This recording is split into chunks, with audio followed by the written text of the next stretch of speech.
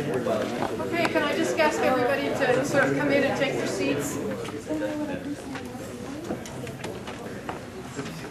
I want to jump right in because our time with Deputy Secretary Nides is limited, and he really needs no introduction. You have his bio data here on your chairs. We're really delighted that he could take time out of his busy schedule to come over and talk with all of us here in this kind of informal way that we do it, Secretary. I'm going to turn it right over to you to make some introductory kind of remarks, and then hopefully have at least a little time for Q's and A's. And then I understand that Barbara, you'd be able to continue on afterwards. Barbara's our Deputy Assistant Secretary for State Programs, Operation and Budget, and I know she's an expert guru on it too. But Deputy Secretary, thank you for coming. And you have one of the most, I guess, difficult portfolios to deal with right now. But I want to turn it over to you to talk a little bit about budget, where we are and where we're going. Well, thank you very much. And listen, I appreciate all of you for coming. I'm still young enough in this job to be kind of in awe. Okay, and I'm a big cynic, so you should assure you that I'm not. I don't get into awe very often. Having had a fairly diverse background, having worked on Capitol Hill, and then spent the last decade working on Wall Street. I guess I can't admit that anymore, but I did work 10 years on Wall Street. Having been in government, having been back in government for a bunch of years, coming to the State Department was a real awakening to me. Not because of what people would do all day, but the quality of people that I began to interact with. And I'm not just saying it because I happen to be in a room of current and former Foreign Service officers, but sometimes I don't think people recognize the immense quality and the kind of diversity of the people that I've had an opportunity to interact with. And what's interesting is that in government sometimes people say, oh, it's, no one wants no one's innovative, and they're stuck in their ways, and they don't want to take risks, and you can't get anything done. It's just not true as it relates to the State Department. It's certainly not true as it relates to the Foreign Service officers. I mean, obviously, I adore all the employees that work in the State Department, the Civil Service officer, the Civil Service, and the locally engaged. But as it relates to the conversation we're going to have, I'm talking a little about the Foreign Service officers, because in my view it's because of the way it's organized, and I really, quite frankly, didn't really know this when I came in, but it's kind of an upper-all culture in some respects. I mean, you're moving all the time, you're going to different posts, you're moving around the world, and as the promotions happen, your career enhances, and at some point, like everything, it's like you reach the ceiling, and that's a good place to be, because at the end of the day, it's a motivator. And as I travel around the world, I have been astonished about the ability to not only interact with people who have been in 6, 7, 8 posts, have been the econ officer, been the DCM, they've been the political officer, they've been the ambassador in multiple. I mean, again, as someone who now is 51, I no longer get too excited about things, but I just have become one of the biggest promoter of what you all do, and it makes my job a lot easier because I believe in the mission, and not because I happen to work for a spectacular Secretary of State, but I just become to realize that the role that the Foreign Service officers played on our national security is really critical to what we do. So I'm honored to be part of this team, and I am honored to kind of be the advocate. As you know, I don't know, when I took this job last January, I was safely ensconced, as I mentioned, at my former investment bank that I worked at. And when Secretary Clinton asked me to do this, I said, well, Madam Secretary, what's my job?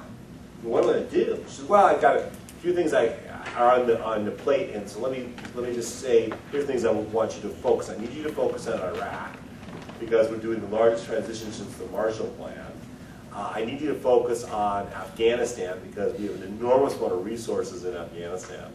I need you to focus on Pakistan, because that's a that's an enormous, it's a frontline state, and with the Kerry Lugar-Berman money, it's a huge amount of activities. And oh, by the way, I also need to kind of work on do the budget and just make sure we have the advocacy on the budget. So let me be clear, I've never wanted to work on Iraq, Pakistan, Afghanistan more, now knowing I have to also work on the budget. So in an environment where that's been pretty difficult, the enjoyment factor for me to work on the frontline states has been really interesting. I've been to Iraq 3 times, I've been to Afghanistan twice, I've been to Pakistan twice. I've really not only been exposed to what we're doing on the frontline states, but it's also given me a real understanding of the importance of what you all do all day, but the intersections between diplomacy and defense and development, as the Secretary calls it, 3Ds. And you see it up close when you're in Afghanistan and Iraq and in Pakistan. But I can talk a little bit about that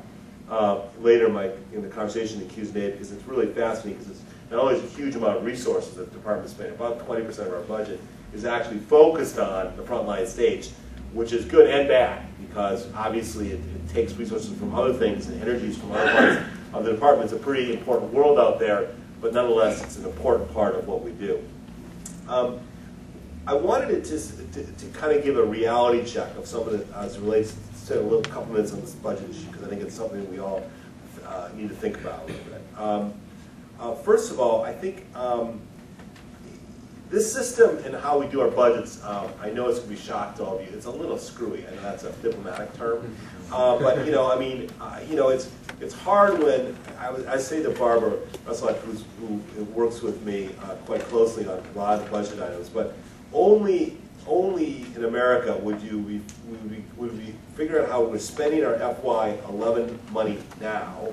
Okay, FY11 money. We were debating 2012.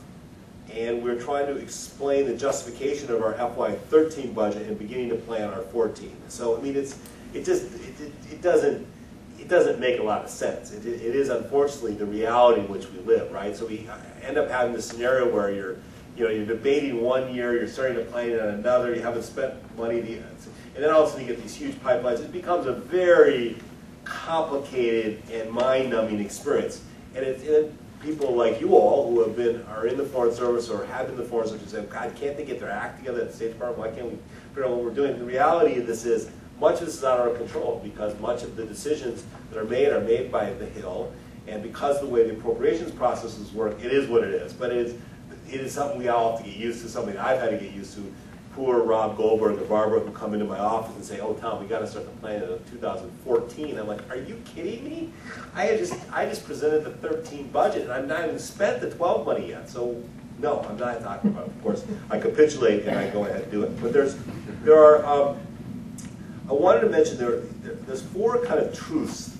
I don't mean this in kind of a lecturing sort of way, but there's 4 things that I've kind of learned since I've done this now for almost a year and a half about the budget process. The first thing is that you know this better than anyone. We do not have a large constituency for the State Department and USAID. It just doesn't exist for a whole variety of reasons.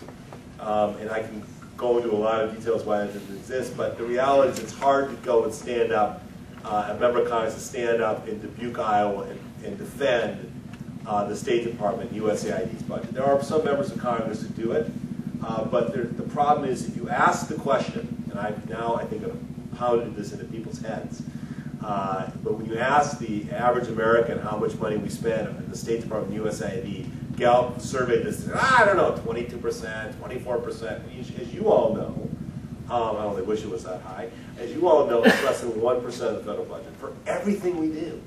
So that is, for every employee, every building, every piece of assistance to Israel, Afghanistan, Pakistan, is less than 1% of the budget. I will, using a banking term, that's a pretty good ROI, as I say, return on investment. But even with all of that, we still don't have a great constituency. I do blame ourselves for that a little bit, to be honest with you. This is not, I don't think we have done as good a job as we should have and over the years about communicating what we do for national security, what we do for the world. Nowhere near what the Defense Department has done over the years in building long, huge constituency as relates to defense spending. I think it's probably because we just think our work will show for itself, and they'll see all the good things we do and we'll get credit for it now. Or maybe we still like pat ourselves on the back very much as an institution. But I think we're getting better at it. But the most important truth is that we do not have a large constituency. But that said, for the constituency we have, they're vocal, and that's my second truth. We do, however, contrary to conventionalism, we do have a lot of friends on Capitol Hill. I'd like to say we're not necessarily going to change public opinion that 80% of public is going to say spend more money on foreign assistance, okay? That is not going to happen. Not when people are hurting for jobs and their houses are underwater and their 401k is worth substantially less than it was. I mean, that's just not a natural thing, and I've been involved in politics enough to understand, as all of you have, you know, that's what people care about, and understandably, but we do have friends on the Hill, on both sides of the aisle. I mean, really thoughtful people. You know, senators like Lindsey Graham and Pat Leahy and Dick Lugar and people like Kay Granger and Nita Lowey and John Kerry. And you have really, really intelligent, focused members of Congress on both sides of the aisle who, quite frankly, have been unbelievably helpful to us over time. And it was very helpful to us during this major budget crisis or negotiation we just went through in 2012. My third truth is that, and again, this is going to sound a little self-serving, but I'll do it anyways. Fortunately, we have Hillary Clinton, and I mean that only. I mean, obviously, I work for her, and I have a lot of respect for her. But make no mistake, her credibility on Capitol Hill on both sides now has a huge amount to do with how we've been treated vis-a-vis our budget. I don't care if you're a Democrat or a Republican. I don't care if you're conservative or liberal. People fundamentally believe that she's done a very good job. And the reality is she has. There's no better advocate, in my humble view, for the men and women of this department. I mean, she fights for it every day. She believes in it in her core. And she works the phones, okay? So it's good to have good speeches and do little stuff. But she'll get on the phone. She'll go up the hill. She'll do the work she needs to do to make it happen. So that's the third truth. And the fourth truth is really what I said at the beginning. We don't do a good enough job patting ourselves on the back and advocating. And that's something that I know your organization spends a lot of time on. It's things that we think about a lot, and we need to do a better job in the future. So that's kind of the four truths. So let me just spend just a couple minutes on the numbers. So I'm not going to bore you with a lot of numbers, but I just want to make sure you understand the scheme of things. So 2012, as you know, was kind of a hellacious year. The State Department, USAID, were caught in this vortex of the whole budget debate and all that was going on. And I was quite worried about us getting really hammered in 12. We actually we came out okay. I mean, we got cut obviously from what the president asked for in 12. But we got about $50 billion in 2012. Again, about 20% as the frontline states, but it's that was about 6% below what the president requested. But again, I'd like to say it could have been a hell of a lot worse. The House, I should tell you, in the first round was probably around $43 billion. Okay? And through a variety of work with the Senate, and quite frankly, then the House working with the Senate, to their credit, so they came up with about a $50 billion number. You're going to hear a lot about this, and not that you need to spend a lot of time thinking about it, but as you know, for the first time we have a national security budget, which is really interesting. And one of the things that meant was to keep everything talking about national security, which has been our theme for a long time. You can't just talk about the State Department, USAID, as a development budget or a diplomacy budget. It's got to be about national security in an environment where money is tight. Some people don't like that because they say, oh, well, we can't really talk about national security. No, we have to, and we have no choice if we want to sustain the gains in which we have achieved. And a portion of that budget, of the $50 billion, about $11 billion of the frontline states. So Iraq, Pakistan, Afghanistan, and 12 is really in the frontline states. So, and just not to again, bore you with a lot of numbers, because that's not necessarily what my objective was, but we're spending about, in 12, about $5 billion in Iraq. We're spending about $3.5 billion in Afghanistan, and about $2.3 billion in Pakistan, just to give you an idea of the scope of the numbers. And then we have, obviously, the initiatives. As you know, the Secretary's been very, very focused on the initiatives. And global health, which is one of the 3 big initiatives we did, is a big part of our budget. That is the PEPFAR program, which I give President Bush an enormous amount of credit. for establishing and putting on the map, and I give this administration a lot of credit for sustaining that and continuing to grow. But that's about $8 billion. We have a Feed the Future initiative, which is really important for those of you who've spent a lot of time in this area.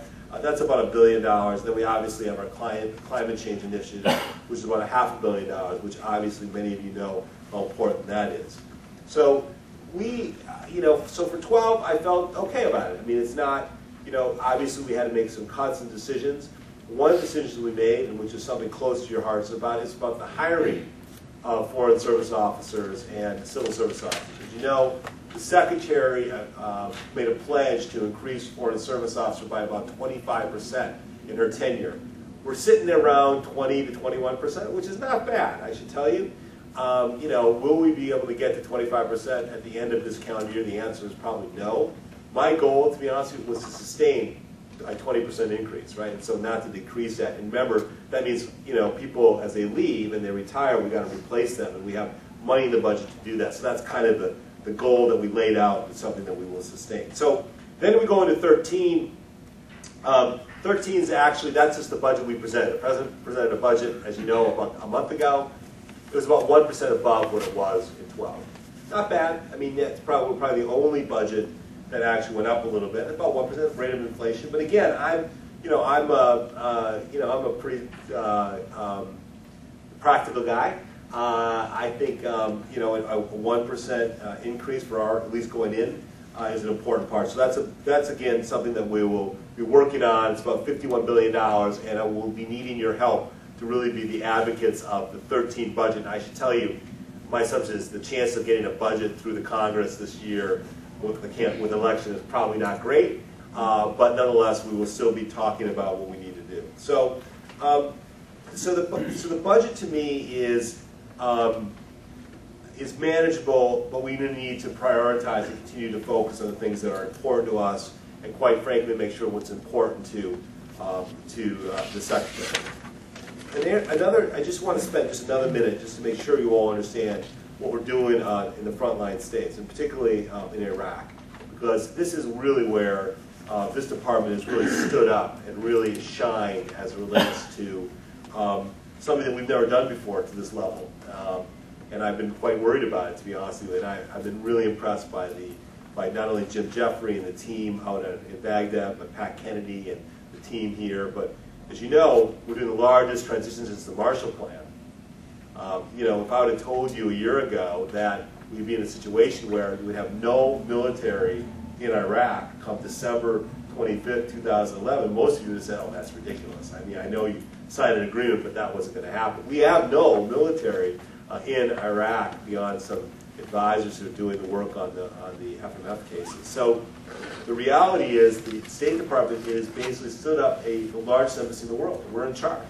And I can't explain to you how complicated that is. And the credit of Jim and his team, we're doing it. And we're playing a major role in a very important part of the world. And I'm proud to say, having just been back, the efforts on our foreign service officers and civil service and locally engaged folks is beyond heroic. I mean, it's still a little dangerous, but to be able to do what we're doing, and then at the same time, we are talking about how we normalize the embassy. So you build up an embassy of this kind, and you're going to decrease it over time, which is an important thing to do.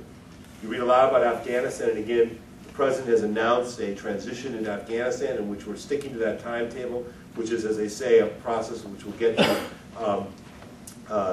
turning over security to the Afghan people by 2014, and that will be an ongoing discussion as we begin to draw down our troop levels. And in Pakistan, for those of you who served there, you know, over long periods of time, it's a complicated relationship, but it's an important relationship. It's an important bilateral relationship. We're going to have a very strong bilateral relationship with Pakistan. We have our fits and we have our starts, we have our complications, but at the end of the day, we're going to have a very, very strong bilateral relationship with the Pakistanis, and that's very important to any reconciliation we have in Afghanistan. You must have that relationship with Pakistan. And then finally, one of the things that the Secretary has asked me to spend time on is this thing called economic statecraft. I think you've been reading about it and hearing about it. It's nothing new to those of you around the room. You've been doing it for years as it relates to promoting American jobs here. But one of the things that the Secretary is really focused on is, with the unbelievable need of job growth in the United States, the State Department is uniquely positioned to drive jobs diplomacy in these countries. We are the place to come to. We have 1,000 econ officers around the world. And I love my friends at the Commerce Department, but they don't have anywhere near the numbers of people, more importantly, the cachet inside the countries as we do. So we have had an enormous amount of focus on jobs diplomacy. I like to joke about it. You know, we have two missions, peace and prosperity. This is the prosperity part of the agenda, and it really is true. And it serves us to really focus on that. So we're kind of retooling what the econ officers spend time on. You know, we talked about ambassadors as the CEOs of their missions. We're talking about that they should be waking up and thinking about how they promote U.S. jobs every day. We set up all sorts of things. In fact, last week, we had the first ever global business conference at the State Department. We've always had business conferences, but this conference we invited, a representative from every country we had a post. So 150 countries came, and most of them were the chairmen of the local AmChamps, and they were so dual-hatted. So the president of Boeing of Japan is also head of the Boeing AmChamp came, and so we had 150 countries represented, and so I had the whole cabinet came, the vice president came. It was really a terrific way to talk about jobs diplomacy and the importance of intersection between jobs and economics, or diplomacy and economics.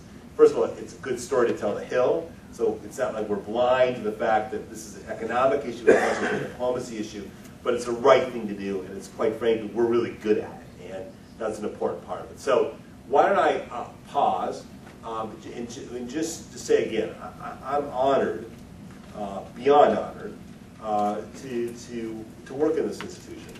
I don't need to tell all of you, because you've been there and done it, and a lot of you still do it. And for those of us who've never done it, sometimes I don't think we ever step back and reflect how cool this place is. So from my perspective, it's a great honor. So why don't I take whatever questions I can answer, and I won't answer, Barbara will answer. So why don't we go ahead. Thank you very much, and let's go to the questions. We've got one back here, and then we can move on. Yeah, thank you, Secretary. I'm Charlie Clark with Government Executive Magazine. Just a question. I know you don't want to maybe sing a lot of names, but I recall Senator Tom Coburn of Oklahoma being particularly tough on State Department witnesses on the Hill, sort of accusing them of not living in the real world in terms of the need to offer cuts rather than budget hikes. And I was just wondering if you have any response to the idea that the staffers and the professional diplomats are not totally adjusted to the budget climate. Yeah, you know, listen, I'm not going to discuss individual senators, their good days or the bad ones. But I will say this, we get it. And there's not a diplomat anywhere in the world who doesn't understand we're going through very substantial economic hard times here in the U.S. And to be clear, many diplomats are going through economic hard times. There's plenty of us in this room who have family members who are looking for a job or are what they call underemployed. You know, plenty of us have 401ks that are, you know, worth, you know, half of what we thought. And I guarantee many of us in this room and many of people have houses that they have tier or are worth nowhere near the mortgage they have on them, okay? So we don't live in some sort of fantasy world. And so we get it. And we get it in spades. And I think, quite frankly, I would argue, and I would argue very clearly, that we have the best return on investment that any agency in this government does. For $50 billion, for 1% of the federal budget, we not only provide embassies and consulates all over the world, you know, 250 different locations where we have people on the ground. It pays for all of our assistance that we do all over the world, including $3 billion for the state of Israel, as well as our support for the Egyptians. It's supporting all of what we're doing in the Arab Spring. It is the money that we spent on fighting the frontline states, which we have concluded are enormously important to our national security. It's what we do to basically support PEPFAR, which is a Republican initiation of a terrific program to eradicate the AIDS virus around the world. I mean, tell me where money is better spent. Listen, can we always do more with less? Sure, we don't have a choice. We've been cutting. We cut all the time. We make decisions all the time. We slow hiring when we can't afford it. We cut back on missions where we don't believe it is. I mean, Pat Kennedy constantly is trimming left and right. Poor Barbara's every day trying to figure out where we were. You know, I was in Seoul last week, and the embassy's in terrible shape.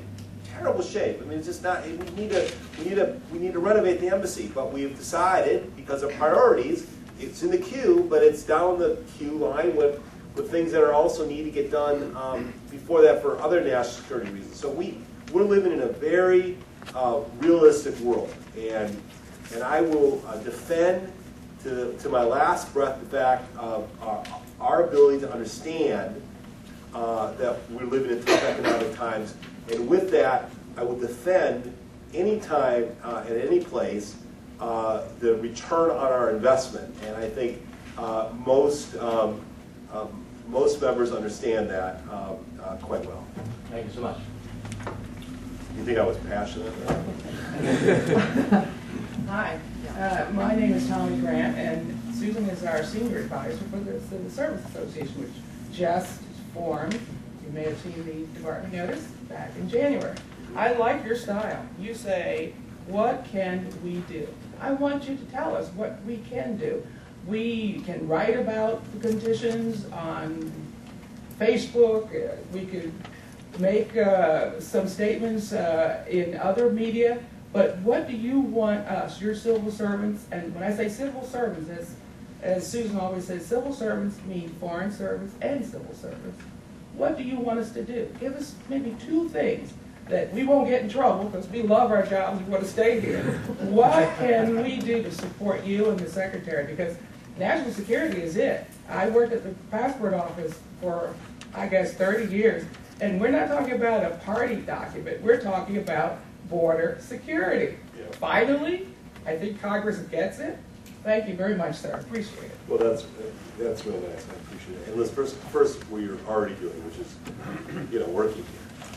I don't mean that in a pejorative way. I mean, the fact of the matter is, many of you have committed your careers to working in government service or working for the Foreign Service, Civil Service, and the fact of the matter is, by doing that alone, that's a benefit to us. I think, as you know, the rule, I don't know what the rules are vis-a-vis communicating to the Hill as opposed to this group of people, but the reality of this is that we have to tell our stories, okay? We have to make our stories real. I'll give you an example. With George, listen, I'm a big Democrat, so I can say this.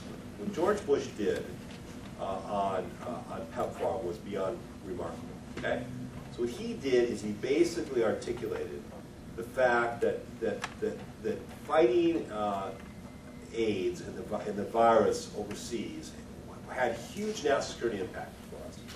And he was able to make it real for a lot of Republicans and church groups and NGOs and people who never ever supported anything that we talked about assistance. And they rallied around because the president and then Condi Rice and then obviously Hillary Clinton and Barack Obama made it real. Okay, it is the one part of the budget that doesn't get cut.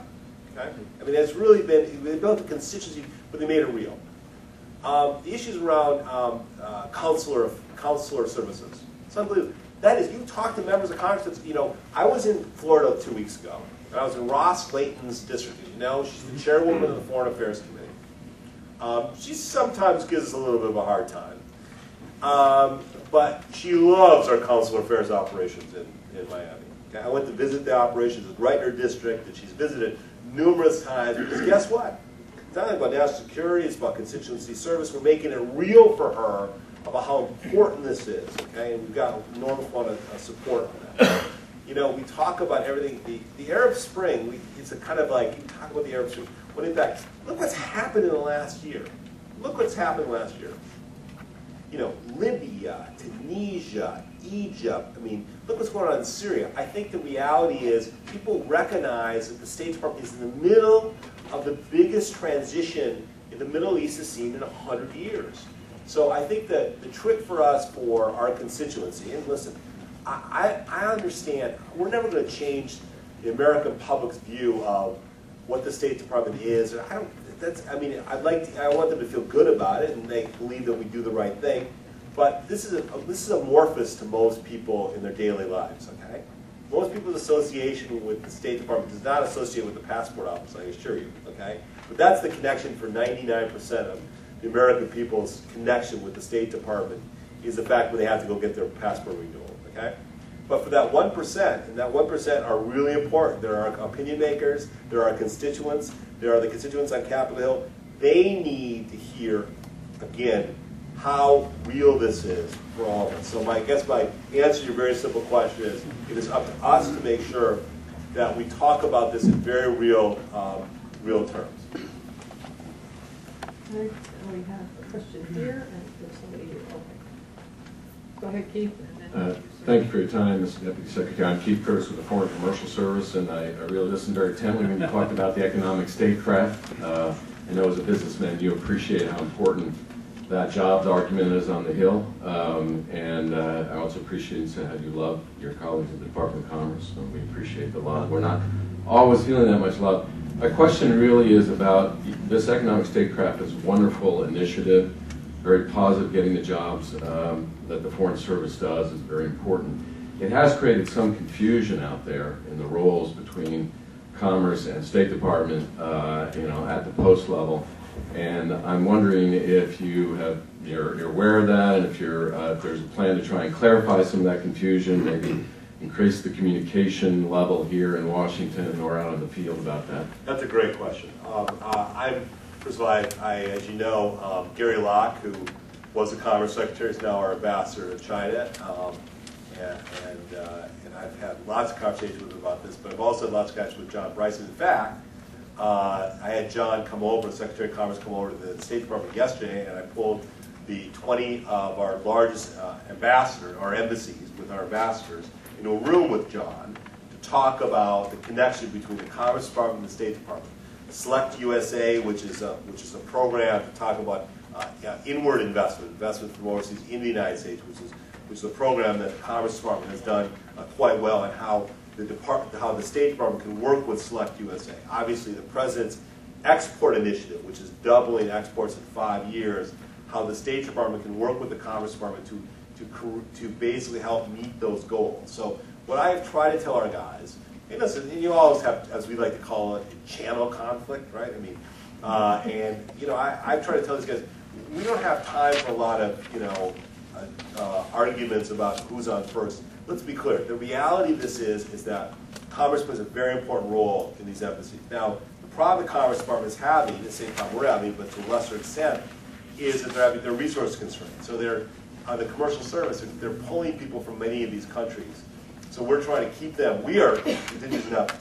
I am trying to force, whatever that means, you through Chief of Mission Authority, to keep the commerce, to keep the people in these countries. So in places where we have a strong economic team, we want to show the value of the commercial service people. Sometimes they say, oh, forget it, who cares? They want it. They want the foreign commerce. In fact, they want to double down. So, my view of this is, I have a very, very strong working relationship with the Commerce Department. Most of our ambassadors do as well. We have to be clear of who's on first and who's responsible for things.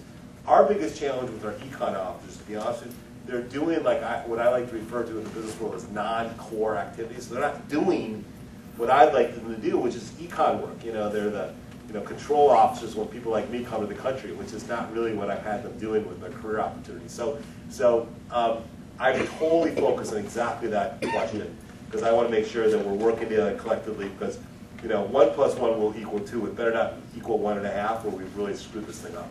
I think we have time for just one more question because of Secretary's schedule. But I'll take 2 more. Go ahead. Take 2 more. Good. Well, then you, and then we'll go. Irving Rosenthal, former Minister, Counselor of Foreign Service, now a professor at American University.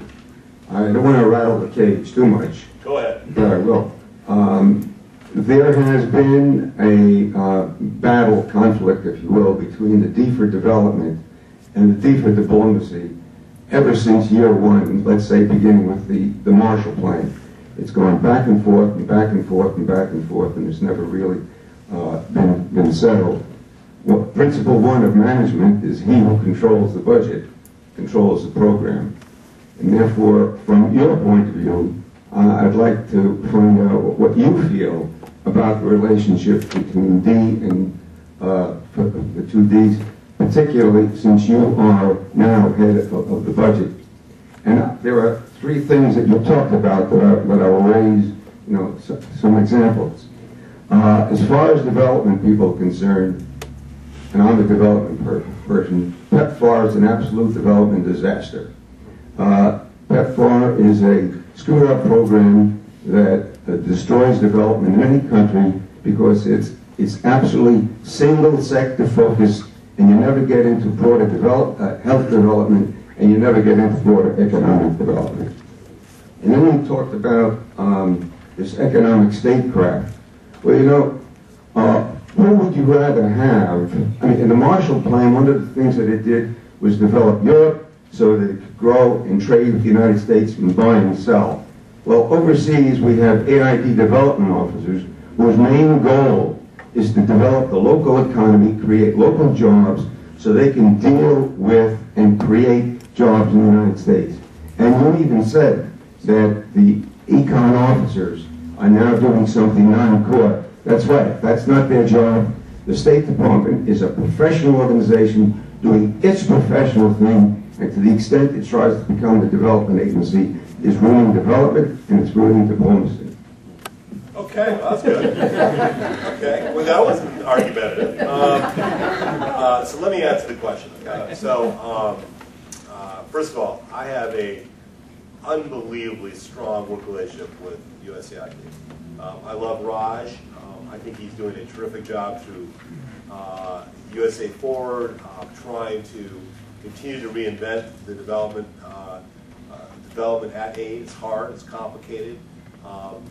Doing development, for those of you who've done it, is not easy and certainly well appreciated. Not always well appreciated, but certainly respected. And as I look hand in hand at what they're doing as it relates to the development piece in Afghanistan, if Ryan Crocker was here or General Allen was here, they said the key part of the clear whole philosophy in Afghanistan is the defense and the development side of the ledger. So I get it and I understand it and I appreciate it. And there is, in my view, a complete link between the development side and the diplomacy side, because you cannot, in my view, have one without the other. As a response to your, I fundamentally disagree with your characterization of PEPFAR. I think, again, I just got back from Africa. I was in the countries in where the PEPFAR dollars principally are the major development dollars that we're spending in these African countries. We were treating 4 million men, women, kids in these countries. We're now upping that to 6 million. If you go to these countries and ask them about how PEPFAR is perceived and how the clinics are perceived and how we're using the platform of PEPFAR to do other things, that's the whole idea on GHI. The whole idea of Global Health Initiative was to use the platform of PEPFAR to do malaria, which Raj is heavily involved in as the initiative over at USAID, and other kind of early childhood diseases, is use that platform that's been created by PEPFAR. So we can agree to disagree. I will tell you that the public, Democrats and Republicans, certainly the people that I deal with at USAID, the people that I deal with at PEPFAR have it is, in my view, one of the most successful programs that we have initiated, and the Republican administration initiated and the Democratic administration continued. So like anything else, people have complaints and disagreements, but on this particular case, I am fundamentally a supporter of the PEPFAR program as not only a program that helps do something that has ravaged much of Africa, but more importantly is a very, very strong development tool as well, and will continue to be one. Last question here. A lot of us have been out in the past to argue for the State Department budget. Some of us are going to be out again this spring, early summer, making the same points in the heartland. And so I have a comment and a question. The comment is it would be very useful if we could look to the website at State or at AFSA someplace as the budget process goes along, so that people who want to advocate for State can be kept current on where things stand, including with good stories that link back to the key priorities that are in the national security budget. And the national security label is critically important when you're trying to make a case outside of Washington. The question is, what was the initial reaction on that? What is State hearing through agents, through other offices, to the FY13 budget? Is this going to be, are there areas where we need to focus on and we're doing advocacy outside because there's initially poor reaction, or have you been able to define where they're coming from? Yeah, it's really too early, to be honest. I think it is. We spent so much time trying. Remember, we didn't get the 12 budget done until almost the end of December. So we're all flailing around trying to make sure we got the 12 process done. Everyone was all locked up in this whole budget deficit cuts that we're trying to do, the whole master plan. And so I think we're going to have a real crisis potentially, not just us, but DOD as well, which is, remember this whole issue around the sequester at the end of the year. So if we don't come up with some budget agreement at the end of the year, we're going to have some major draconian cuts that are going to be automatic. So how that all plays out depends on who wins the election, how that all plays out in election year as it relates to the Bush tax cuts and if they are allowed to expire, all those things where it will come into the mix of how those decisions are made. So my assumption is that the fights that we'll have over the 2013 budget will be really about how much do we spend on the frontline states. Do we really need to spend any more development dollars in Afghanistan? Iraq's coming down. 2013's budget was 10% less than 12. It's going to come down even more than that. I mean, the number we put in 13 will even be less than we originally had because we don't believe we need as big a platform as we had. I believe that the security is better than it was. So those numbers will be coming down. That said, where's going to be the argument? The argument's going to be on frontline states. We're going to get a lot of pushback on one thing we put in the 13 budget was about $750 million for a Middle East initiation fund, basically an incentive fund, which was basically our answer to, you got all this stuff going on in the Middle East. You got Tunisia, you got Libya, you got Egypt, and we have no money. We did that in Europe, and we had a whole fund, as you know, in Europe focused on European development. We need this on the Middle East, so we set up a bucket of money. We're going to have a hard time defending that because Congress doesn't like just buckets of money. They want allocated numbers. They want it all nice and clean, and that's not what we offered up. We just offered a bucket of money, so we're going to have to fight to keep that. So the arguments are going to kind of play out. I think we'll probably be in a situation, this calendar year, that we'll end up just having a CR. I may be wrong, but the reality of this is you've got an election year, the Congress kind of slows down, you can have the conventions, then who knows what's going to happen. But we have all the information you need on our website. We've got a lot of stuff, and if there's anything you need, Susan knows where we are. We've been very clear about getting our messages out. My budget testimony was up. The press thing that I did during the rollout was up. So I'd love to have you guys as best advocates as I can. So let me just sum up. As I started, it's hard for me to articulate how respectful I am for what you've done and what you're doing. Many of you have had choices in your careers and where you wanted to spend your time. It's not always perfect. It is called a job, I know that. But for someone who was on the outside looking in and now on the inside looking out, it's pretty cool, as I said at the beginning. And it's not only cool from the fact of it's interesting, intellectually interesting, right? But we're having an impact. And the State Department in particular is at the front of all these debates all over the world. Just pick up the newspaper every day. It's not always good news, but if you pick up the newspaper every day and look at what's going on, we are at the front and center of everything that's going on in the world.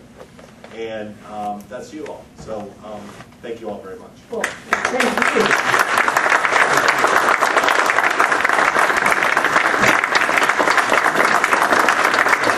I'm sure you were as happy to have you as part of the team as you are to be here. So Thank you. really, Thank you very much. couldn't do Right, better. thank you very Thank you much. so All right, much. see you guys. Thanks. Thank you. Thanks.